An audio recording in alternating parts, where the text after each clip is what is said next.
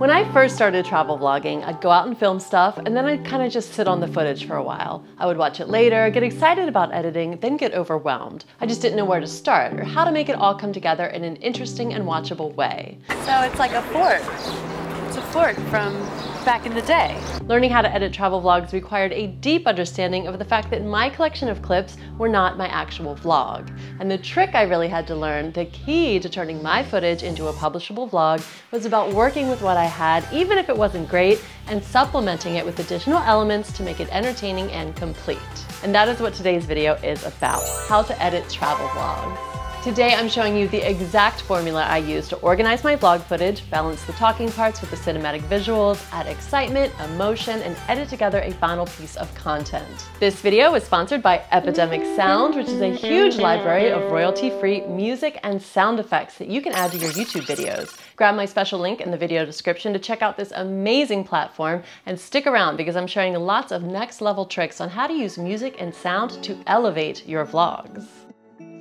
So, you shot your vlog, now what? First, you need to gather up all the cameras you used, maybe even your phone, and copy all of those video files into one specific folder on your computer. This is a sacred ritual that should be performed immediately after filming, even if you're not ready to start editing.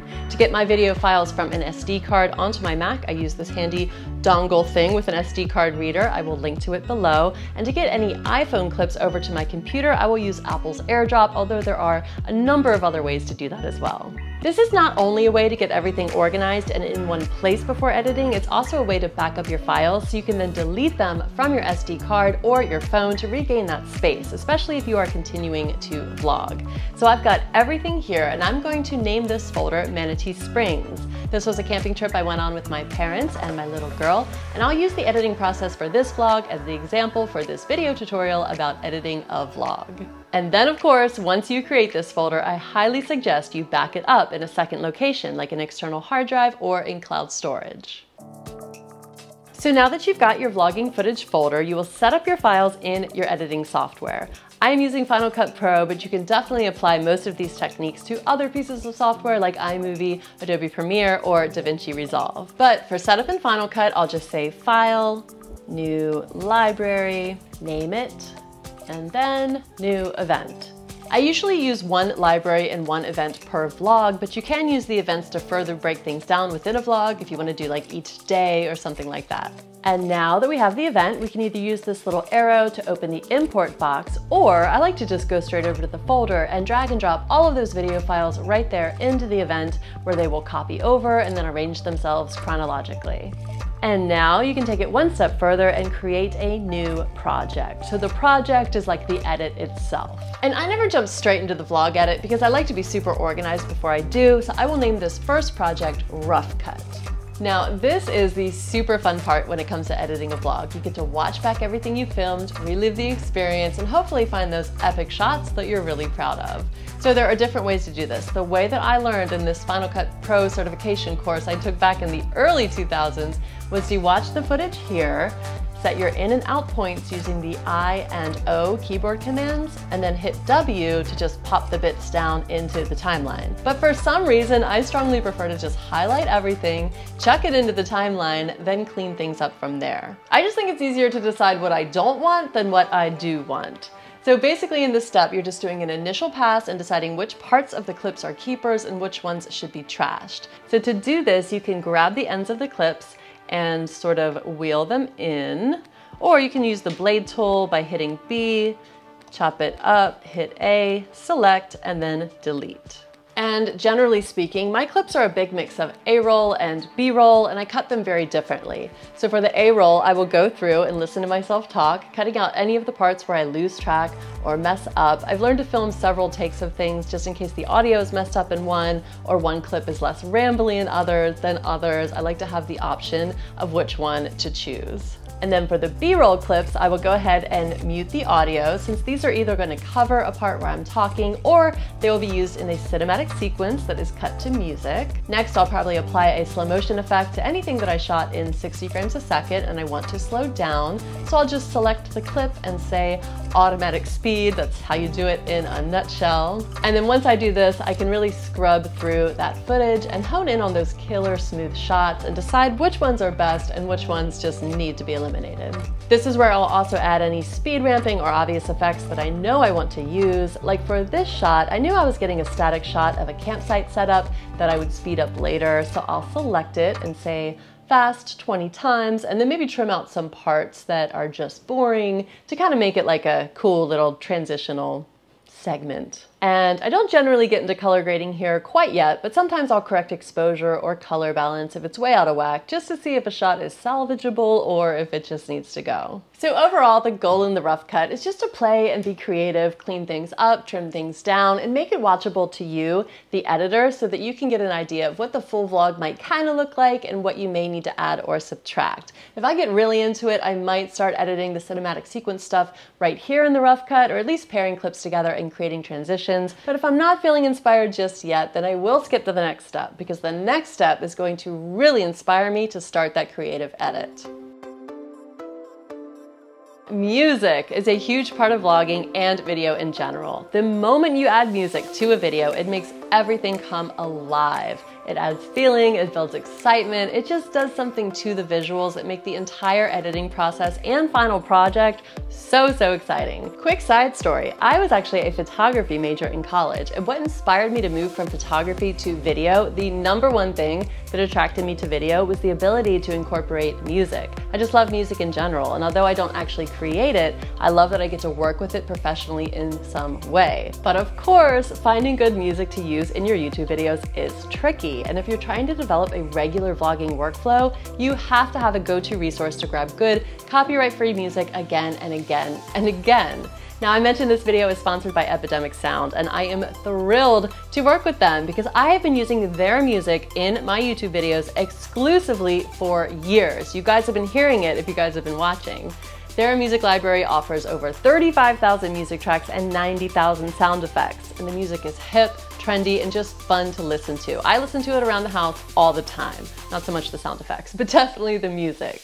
Epidemic has music for every mood, style, situation, and also sound effects for anything that you might encounter while vlogging, whether it's sounds of nature, or the passing of a vehicle, or the pouring of a glass of wine. And when you add these sound effects to a vlog, it subconsciously heightens the interest of the viewer and draws them in, because we are multisensory beings and the visuals alone are not always enough.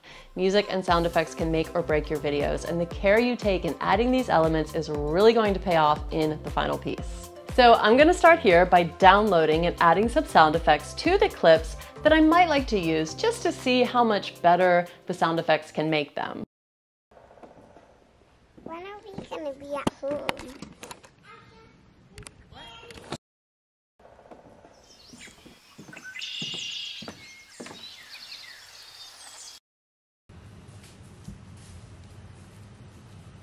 What do you see?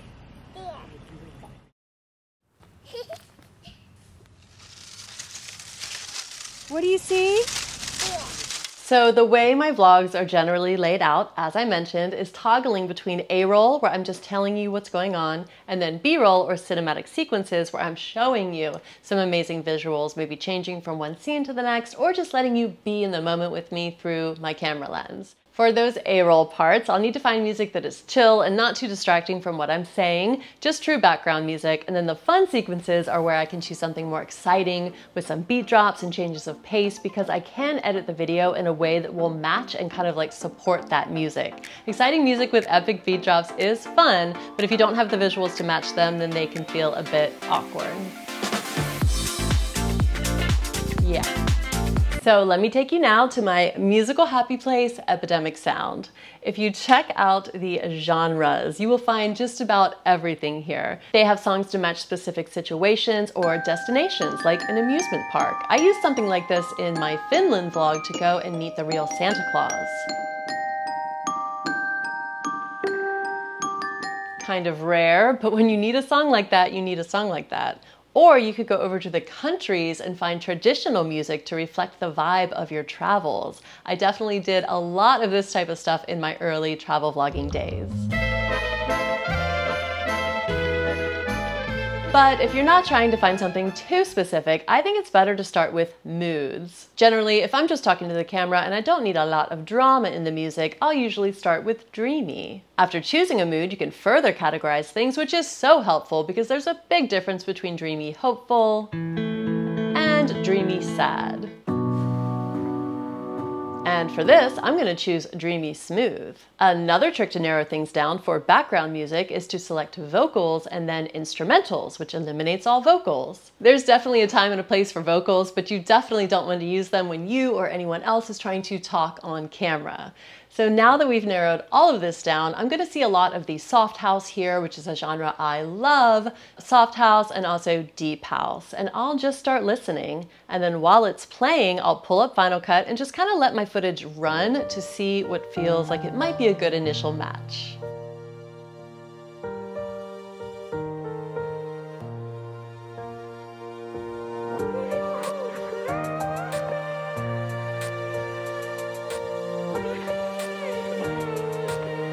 Sometimes the song is really close but not quite perfect, and my favorite feature offered by Epidemic for this very situation is this little icon here. Click on this guy and it's going to pull up a whole selection of other songs that are similar to that first one but slightly different. So that is Epidemic Sound. It really is the most comprehensive library of music and sounds I have ever found, and I just love playing around with it, listening to everything they have, and using their music to level up my content. It's also very affordable for YouTubers to use. You can pay monthly, and it's well worth the time you save trying to find royalty-free music elsewhere. If you'd like to try it out, just grab my special link right here. You can grab it in the video description below to give it a try, and leave me a comment with your favorite genre or song from Epidemic Sound so I can give them a listen and hear what you like best. And now that I've selected and downloaded a few songs from Epidemic Sound to try out, I can just drag those MP3 files into Final Cut and see and hear how things are working out. The presence of the songs might inspire me to play around with the edit in the rough cut some more, or to prepare for the next step, I can go ahead and Control-click on the entire rough cut project and then say Duplicate Project As, and I will name it Manatee Springs Vlog. So the reason I duplicated that rough cut before I continue working on it is so I can really start making final decisions about what is going to be deleted, and I still have a semi-organized rough draft to go back to if I need to revisit something I considered initially. So in this vlog cut, the first thing I'm really going to do is consider my storyline and remove anything that doesn't support it. For example, this was an episode of Vlog With Me, where I take you behind the scenes vlogging and talk about the gear I'm using and how I'm using it and how I'm filming things in general. It's sort of like a vlogging tutorial disguised as a travel vlog. But what I don't do in the Vlog With Me series is get into details about the travel experiences themselves, like a traditional travel vlog might do. So I'm not telling you how to book the campsite or what camping gear to bring. So if that stuff happens to find its way in and distract from the real purpose too much, then I will cut those parts out. Or if I have some dialogue that I never really follow up with any supporting scenes, then I'll get rid of that lead in, because sometimes when you're vlogging, you never really know what's gonna happen, so you'll start talking about something and then you'll end up not doing that thing. So you've gotta really just like figure out your storyline and leave only the things that are relevant. And if I have a talking sequence like this one, but I'm referring to something that happened earlier, I might stack some B-roll clips of that thing on top of the moment I was talking about it. And this is all planned in advance while I'm vlogging. So this technique is just to add more visual interest and show viewers exactly what I'm talking about if I wasn't able to talk about it the moment I filmed it. And this is exactly what I did in this video. It actually makes up most of the storyline, so it's a little bit different, but this one will be published soon, by the way, in case you're super curious about it. So the final vlog cut is where I'm really going to start to cut together those cinematic sequences and cut them to the music. Basically get all the music in place. So if I take this first song and slide it under the A roll, all I really need to do is lower the volume on the track, which I'll discuss more in a minute. But this next song I'll use on the more cinematic sequence, exploring the forest. And cutting visuals like this to a piece of music is literally my favorite part of editing. It's just so satisfying and fun. I don't know what it is about it, but I could just get lost in it and do it all day long. I kind of have to be careful. So I'm going to show you how I learned how to do it. It's how I do it sometimes, maybe not necessarily all the time, but the correct way to do it is to use the handy marker tool to mark the main beats in your music track. So what you can do is play the Epidemic soundtrack and listen for the beats, place your playhead there, and then just hit the M key to add the little marker. With some songs, the beats are very obvious visually in that waveform, so you can be sure to place your markers right there on the peaks. And with other songs with like multiple beat sequences, you might want to just close your eyes and listen and hit M as you hear those beats.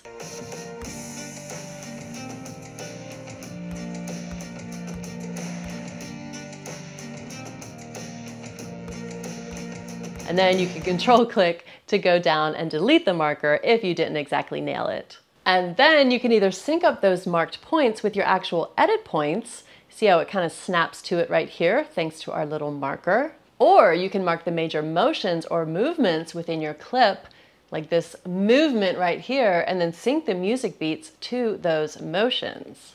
And that's where things get really interesting. So you can get very creative with this, and there really is no exact right or wrong way to do it. You may end up listening to the same 2 seconds of a song over and over again to get it right, but when you do, the whole thing will look so much more amazing than if you just put a bunch of clips right on top of a song with a bunch of beats and didn't take the time to really make it sync and really make it work together.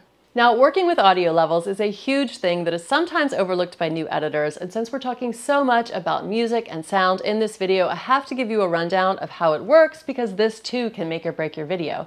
You must balance your audio levels if you're going to use music and sound effects in your video, because you do not want a song playing at full volume that is competing with a person talking at full volume. As you hear right now, it's kind of annoying, isn't it? So to balance things out, I will first check the levels of my own speech by checking whether or not the green here is actively present, but also not hitting the red zone at all at any point. You do not want it in the red. So if it looks like this, I will lower this volume level down a bit. And if it looks like this, I might bump up the volume just a bit. And once that sounds good, I will take the music track and lower the volume down to anywhere from -18 to -28, although it really depends on the track and you kind of just have to listen, but you definitely want it down there. You want to hear the music just a bit when the volume of the person talking is at a good place, but it should not distract from the person talking. This is just the GoPro, I don't know, 6, like my 7 broke and I just gave up on getting new GoPros. So that's my latest action camera. And then the fun music track on the cinematic part can definitely be louder, but it's best if it's not much louder than the level of the person talking earlier. So overall, you just want to maintain a consistency throughout the video so the viewer doesn't need to turn the volume down on the cinematic part because suddenly the music is way too loud. And this often means that you still need to lower the level on the audio track on that cinematic part just a bit. I think the best way to check the audio levels on your video is to put on headphones, close your eyes, and just listen to the entire thing without watching it. This will alert your senses to any major inconsistencies or parts that are annoying because they are too loud or too soft. So another one of my favorite final steps that will really make your videos pop is color grading. It is super important right now that you go through each clip and adjust the exposure if necessary. In Final Cut, you can hit Command 6 to tweak these exposure levels. For color balance, I'll click this guy here, say balance color, but that doesn't always look best. So my favorite alternative way is to go into that color board, select color wheels, scroll way down, and here you'll find a handy slider, which will take you between the yellow side of things and the blue side of things, so you can kind of decide what looks the most accurate. Of course, I could go way deeper into color correction and color grading, so just know that this is a really beginner overview.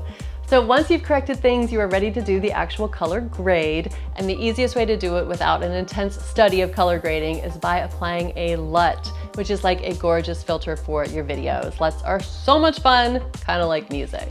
I do have my own LUT packs available, so you can find them in the video description below, and I'm going to use my favorite LUT today, which I just made available, called A Good Look. I love this LUT, it literally just is great on everything. And to apply this, I'll just go over here to Effects, drag over Custom LUT, then go up to the top, select the LUT, and I will also adjust the intensity of it with the slider, because these are kind of made to be strong and you want to tone them down a bit to make them really fit your clip. And if you slide it back and forth, you can see the difference here in the color of the greens and also on the skin tone. I just think it looks cooler and prettier. So with the addition of the edits and the speed effects and the color grade and the sound effects and of course the music, I'm sure that you can take that vlog footage that you've been waiting around to edit and get started on it to make it come alive. Definitely check out Epidemic Sound. I'm sure that all of you will really enjoy using their music tracks and sound effects that they have available. And again, thank you Epidemic Sound for sponsoring this video. If you guys are hungry for more instruction on editing a cinematic sequence, then I'm going to pop in another video I created a while back all about editing a cinematic intro. So you can pick up some more tips to kind of round things out, and I will see you guys in the very next video. Bye.